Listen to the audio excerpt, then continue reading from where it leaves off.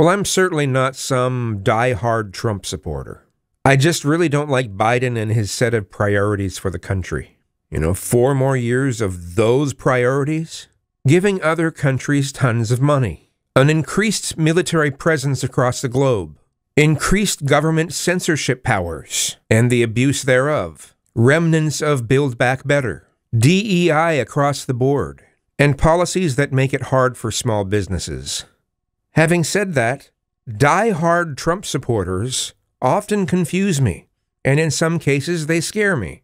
I don't understand how anyone could possibly put one person, one human being, up that high on a pedestal and ignore all their shortcomings, their lies, their flaws, and their faults, no matter how serious, no matter how often they show these things about themselves.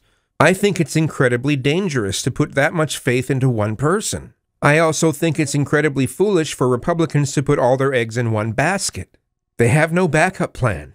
And as I've said before, if Trump is made ineligible to run for whatever reason, mainstream media has chosen Nikki Haley. That was their choice before. That will be their choice again. Even though she did write on a missile, finish them, right? I lost a lot of respect for Trump in a particular lie that he tried pulling off when he was being interviewed by Fox News recently, where he tried to claim that he didn't chant. He never said, lock her up, that it was just the people that were chanting it. Just the crowd was chanting it. He never said it. It's just like, why would you say something that's so easily able to be proven wrong? I mean, it really, really doesn't take much effort to find footage of Trump saying this. He's done it a number of times. Does he even know he's lying? Either he's so used to lying that it doesn't mean anything anymore, or he doesn't even realize that he does it. Which, if true, and he doesn't even realize that he's lying, it doesn't present a pleasant picture about his cognitive abilities, and the fact that he's wanting to run for president again. Either way, that whole Fox News interview of Trump was really strange, especially the very awkwardly placed jump cuts that were throughout it.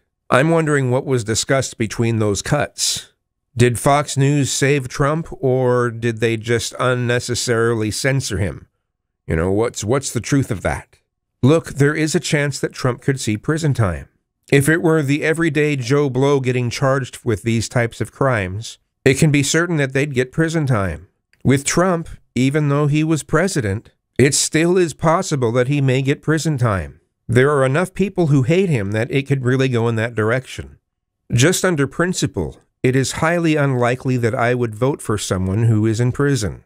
I'd probably vote third party. How could I claim that I'm for the rule of law, except in this case? That's not being very principled. And if Trump cultists riot over Trump's imprisonment, maybe with several handfuls of different groups across the nation basically calling for civil war, it would be just yet one more principle in which I would not vote for Trump over. Just saying.